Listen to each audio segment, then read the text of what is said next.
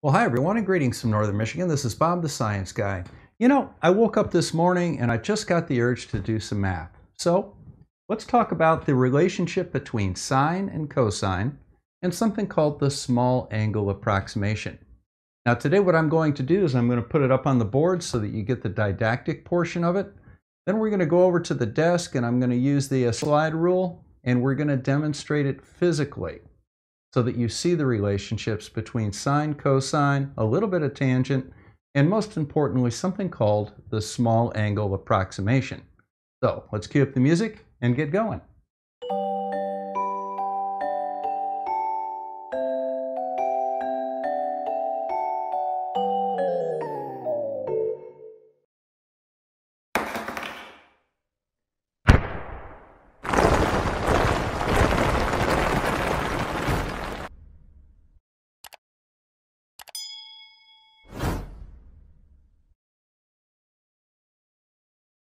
Okay, so let's get started and see if we can understand this a little bit. You're all familiar with what we call the unit circle.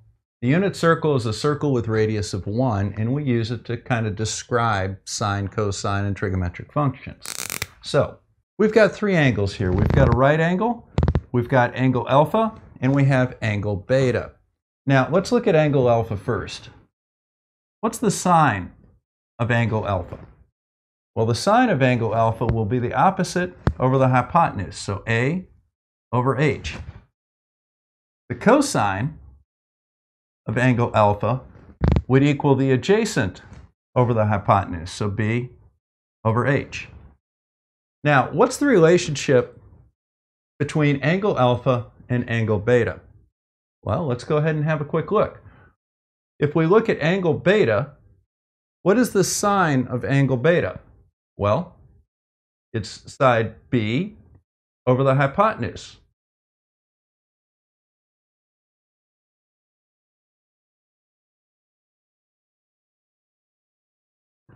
How about the cosine of angle beta? Well, that's the adjacent over the hypotenuse, which is there.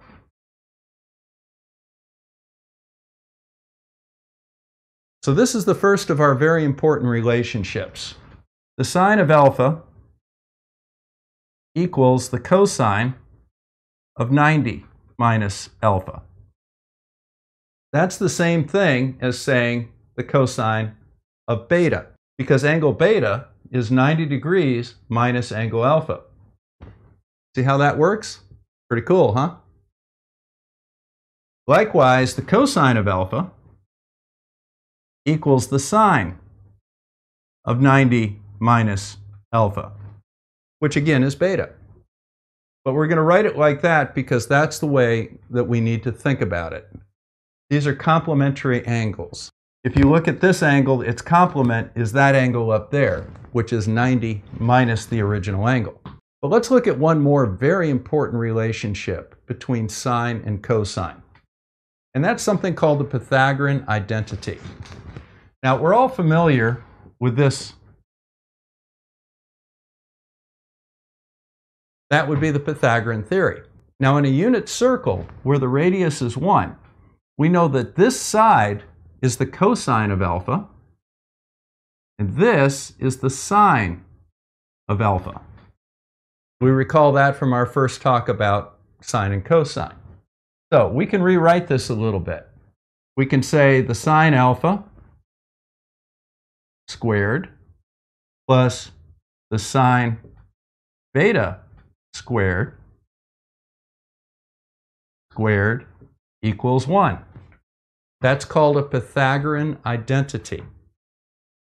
Now, one of the things that you can do with this that's very important, and it's so important that we're going to put it over here.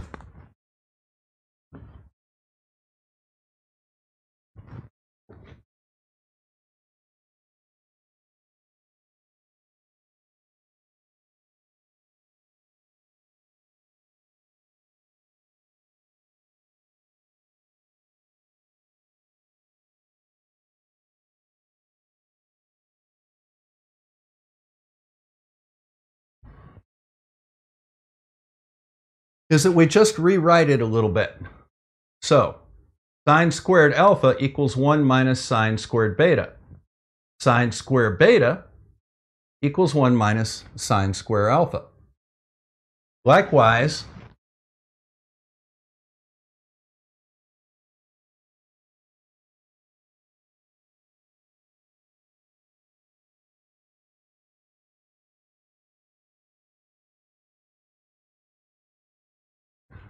we can say that cosine squared alpha equals 1 minus cosine squared beta. Cosine beta equals 1 minus cosine squared alpha.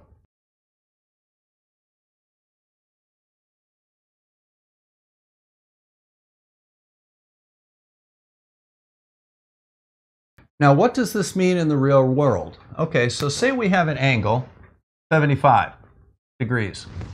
We'll say that we can read the sine of 75 degrees directly off of a piece of paper. What's the cosine of 75 degrees? Well, the cosine of 75 equals the sine of 15 degrees, because the cosine of any angle equals the sine of 90 minus that angle. 90 minus 75 is 15 degrees. See how that works out? So for example, when you're looking at the sine scale on a slide rule, what you'll see is a black 75 and you'll see a red 15. That means that the number above it is the sine of 75 degrees and it's the cosine of 15 degrees. Now if you look down the slide a little bit, you might see 15 and 75. That would be the sine of 15 and the cosine of 75. You see the relationship between the two? So let's go over to the desk and do this on the Aristo slide rule so you can see the relationships, and then we're going to come back and talk about something called the small angle approximation. So let's go over to the desk. Okay, so let's go ahead and have a quick look at the slide rule here. Now, the scale that we need to look at for sine and cosine is the S scale right here. And then we're going to read it against the D scale. Notice that we're familiar with the C and D scale, and they're exactly the same. The D scale is all we need on this, so let's just go ahead and get rid of the slide. It just adds confusion and clutter. So let's just take it right off. Okay, so let's go ahead and take a look at our first identity, and that is that sine alpha equals the cosine of 90 minus alpha. And we'll look right here. So that would mean that the sine of 25 would equal the cosine of 65. And these are in degrees. So let's go ahead and have a quick look and see what that is. So we'll put our cursor right there with our hairline right over. We're going to come up with 0.412. Looks like about 42 or 425. So let's go see what that comes up to on the calculator. That's not too bad. We came up with about 0.4225, and the answer is actually 0.4226. And that is the correct answer to 4 significant digits. That's the beauty of having a 20-inch slide rule. Now, just for completeness, let's go ahead and figure out the cosine of 65 degrees. And there it is, exactly the same. Let's find the sine and the cosine of 40 degrees. That's not sine times cosine. I just want to know the sine and the cosine of 40 degrees. So what we'll do is we'll bring the slide rule right over here until we see 40. And we'll put the cursor right over it. And then we will read off the sine directly above it. So that's 0.642. And we'll write that here. Okay, so that equals the sine. Now let's go down here and find out where the 40-degree mark is, and it's right there underneath 50. Now if we read up here, we'll get the cosine of 40 degrees, and that would be 0.76. So there are our two values. So let's go ahead and compare that to what we get on the calculator. So the sine of 40 degrees going to be 0.6427, and we got 0.642. The cosine will be 0.766. We got 0.767. Again, not bad. 3 significant digits, pretty darn close. Now I put the slide back in because say we wanted to multiply the cosine of 40 degrees by 8. We just put the index line right over our cosine, which we read directly off the D scale here. Go right down to 8, and there's our answer. Okay, so the question becomes, where do we put the decimal place here? If you're reading an answer on the S scale, the sine or the cosine is going to be 0 point something something something something. If we're going to multiply that by 8, we look at the number there, it's 0.612 perhaps, or 613, what's on the scale right now. Now, since we started off with a number that was 0.76 something, and we multiplied it by 8, this is going to give us an answer of 6.12, it looks like. So that would be about reasonable. That's where the decimal place would go. All right, let's have a look at the Pythagorean identity for a moment, because this will help us with our next step here. The Pythagorean identity, as you recall, is sine squared plus cosine squared equals 1. Now, rearranging this a little bit, sine squared equals 1 minus cosine squared, and conversely, cosine squared equals 1 minus sine squared. Now, moving this over, we know that sine equals the square root of 1 minus cosine squared, and we know the cosine equals the square root of 1 minus the sine squared. Now, if we look on the S scale, that equals the sine of x. It also equals the cosine of 90 minus x. What would happen if we had a scale that was 1 minus x squared? That could be quite useful. Let's have a look at the slide rule again. Now right here we have the S scale. It's on the bottom. And if we look down at the end here, we see that in black, that represents the sine. And in red, it represents the cosine. Look right above it. There's the square root of 1 minus x squared. Now you don't see this on many slide rules, because this is what's called the Pythagorean scale, or the P scale. Now, if you look at an American slide rule like my father's KE, you won't see a Pythagorean scale on this. It's not on the other side either. The P scale is generally only found on European slide rules, and the Aristo Studio is a German slide rule. Now, if you're going to be doing trigonometry at all on your slide rule, I would suggest finding one that has a P scale on it. And I'm going to show you why it's useful. Now here we see the paired angles. If we put the cursor here, we're going to get the sine of 25 degrees, and we'll get the cosine of 65 degrees, its complement. So let's go ahead and read up here and see what we have. For 25 degrees, the sine would be 0.42, and I'd say that'd be about 0.425. And if we do this on the calculator, that's pretty good. We're almost to 4 significant digits. Now, to find the cosine of 25 degrees, what we need to do is we need to come down to about here, because that's where the red cosine would be, about halfway between 20 and 30. You notice how tight this is in here. And we can come up and get a reading. It looks like it's going to be 0.906 or so. And that's not too bad. Imagine trying to do this with 80 degrees. That would get a little tight, wouldn't it? This would just be very difficult to do. So let's go ahead and have a look at something here. Let's take 80 degrees. Let's get the sine and the cosine of 80 degrees. Now I would read the sine of 80 degrees as perhaps 0.985 maybe. And that's not too bad. Let's go see where the cosine of 80 degrees would be. Cosine of 80 degrees would be way down here.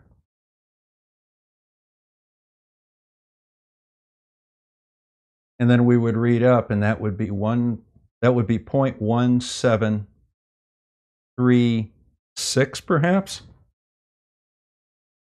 And we didn't do too badly with that. But we also had to move the slide. So let's go ahead and redo that a little bit. One of the things that I couldn't help but notice down here, we're down around 80. That's 70.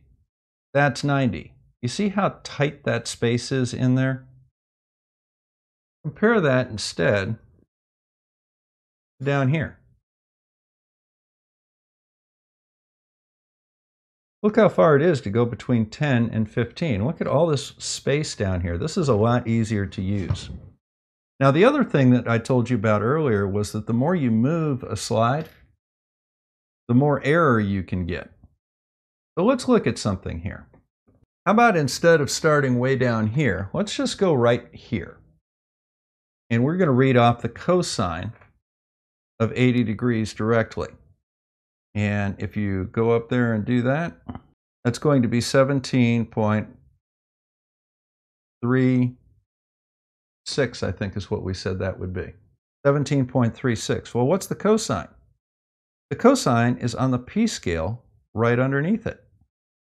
Notice that this is in red, which means that it's running backwards. Here's 0.98, here's 0.985, and over here would be 0.99. So what we have to do is we have to read up on the p scale 0.98, 981, 982, 983, 984, 9845, 9848.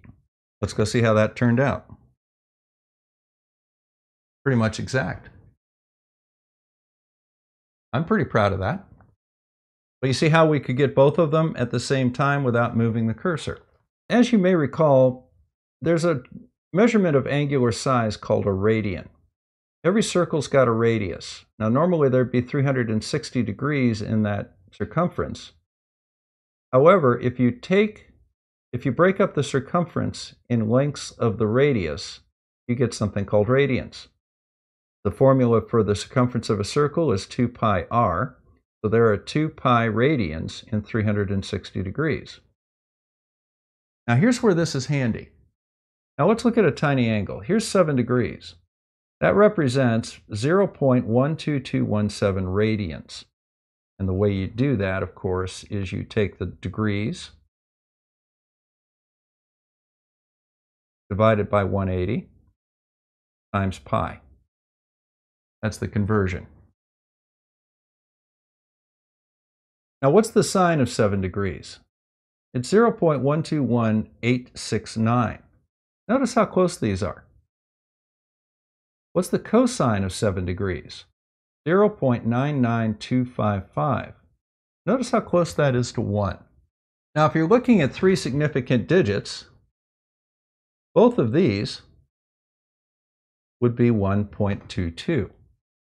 If you're again looking at significant digits, this would be 0.993. That's very close to 1. So let's go back to the board and have a look at this for a second. The second part of this is called the small angle approximation. When you're dealing with small angles, and they're not that small, 10 degrees, you're starting to see big effects. We just saw it with 7 degrees. But let's go over what the small angle approximation is. It says that for small angles, the sine equals the tangent equals the angle in radians. So as we just saw with 7 degrees, the sine was very close to what the radians were. And if you do it with the tangent, using that same degree of radians, you'll see the tangent is approaching the angle in radians. What about cosine?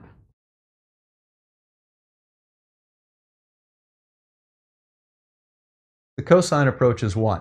Now, one of the things that might be an interesting exercise is to see how far off this is. You'll be surprised at how close it really is. Now, we were dealing with an angle of 7 degrees. What if we're dealing with something like the stellar parallax of Polaris? I don't know if you recall what that is. The stellar parallax of Polaris was 7.54 milli-arcseconds. Now, what's an arcsecond? Now, many of you saw my video measuring the curve of the Earth across the lake in my backyard. That was the curve of the Earth over 2,500 feet. Now, if you take an American quarter right there and hold it by that phone box on the other side of the lake, and I were to measure that angle from my side of the lake, we're talking about 6 arcseconds. Going back to our coin-based measuring system, and by the way, this is a great time to join the channel. That's an American dime. It's just around 1 centimeter in diameter. If you looked at a dime from a distance of 2.5 miles or 4 kilometers, that's 1 arcsecond. The parallax of Polaris, with a base leg of almost 100 million miles, is 7.54 1,000th of an arcsecond. Now, I don't know what's more mind-boggling to me. The fact that there are angles that small, or that we can measure them within 10%. Science is freaking awesome, isn't it? Now let's head back over to the slide ruler and see how we deal with small angle approximations on a slide rule. It's a very elegant solution, and I think that you'll find it interesting. So let's go have a look. Okay, so when dealing with most angles, we're going to use the S scale to get the sine and the cosine. And then we're going to use the P, or the Pythagorean scale, to find whatever it is we didn't look for on the S scale. So for example, if we were looking for the sine on the S scale, the cosine would be on the P scale. If we were looking for the cosine on the S scale, the sine would be on the P scale. Now, there's another scale up here I want to show you, and that is this ST scale. The ST scale is the small angle scale, and you see it goes all the way down to 0.55 degrees. Now let's go ahead and have a look at something real fast. If we look down here on the S scale, you'll notice that the 1 mark is at 5.5, 5.6, 5.7, about 5.74 degrees. What's special about that? Why would it stop there? Especially since we saw that it started, the small angle approximation started much higher, maybe even all the way out here to 10.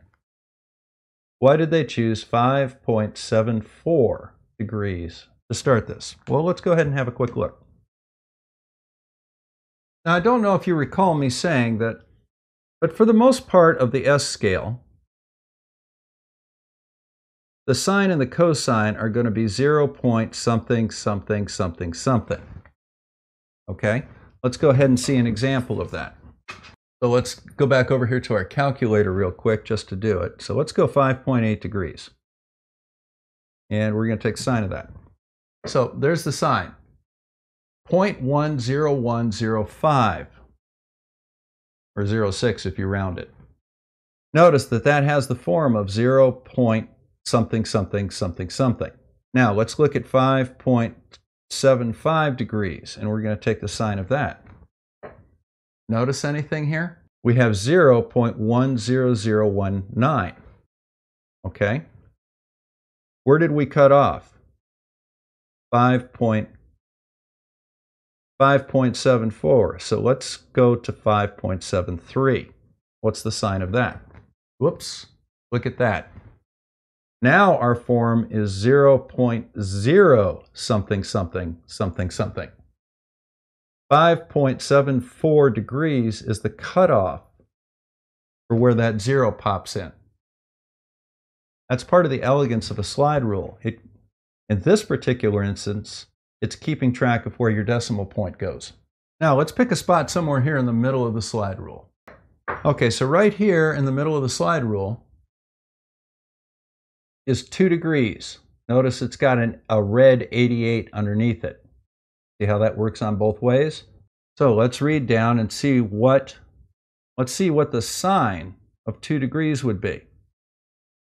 We'd come down here and it would be, let's see, 0.031234 0.0448. And there we go. 0.0348.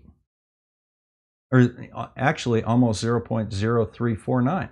Now what would the cosine of 2 degrees be? I don't think folks would be too upset with you if you kind of rounded that to 1. Do you? Okay, so let's go ahead and put the sine of 2 degrees up again. It's 0.03489. Now, just for laughs, let's find out what the tangent of 2 degrees would be. The difference is 3/1000ths. That's close enough. Now, while we're at it, let's go ahead and see what the radians are. So 2 divided by 180 equals times pi equals.